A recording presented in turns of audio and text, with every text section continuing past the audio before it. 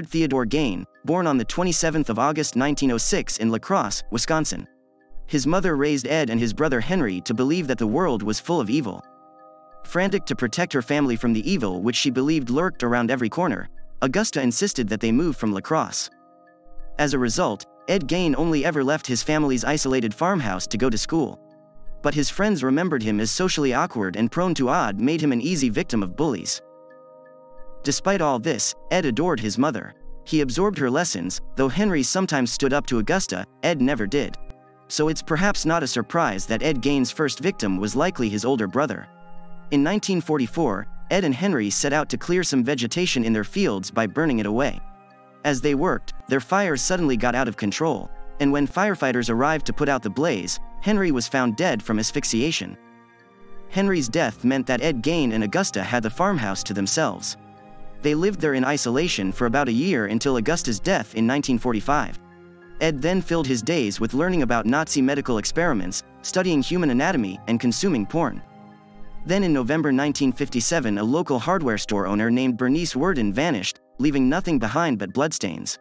Worden, as a 58-year-old widow, had last been seen at her store. Her last customer was Ed Gein, had gone into the store to buy a gallon of antifreeze. Investigators found Bernice Worden in the kitchen as they stepped into Ed Gein's house. She was decapitated and hung by her ankles from the rafters. There were also countless bones, bowls and kitchen utensils made from heads. However, worse than the bones were the household items Ed had made from human skin. Authorities found chairs upholstered in human skin, leggings made from human leg skin, masks made from faces, a belt made of nipples, lampshade made from a human face, and many more that shouldn't be explained. Along with the skin items, police found various dismembered body parts, including genitals of 9 different women. They also found the remains of Mary Hogan, a tavern keeper who'd gone missing in 1954.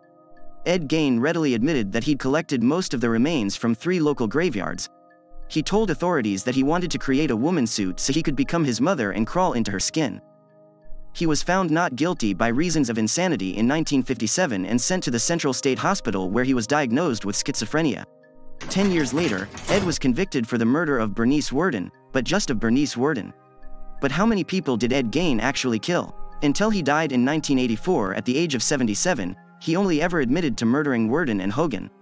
The other bodies that was found by police, as many as 40 in his home, he claimed he'd robbed from graves.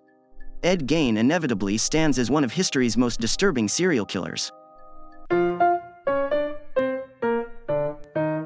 Thanks for watching. Don't forget to subscribe, like, and comment.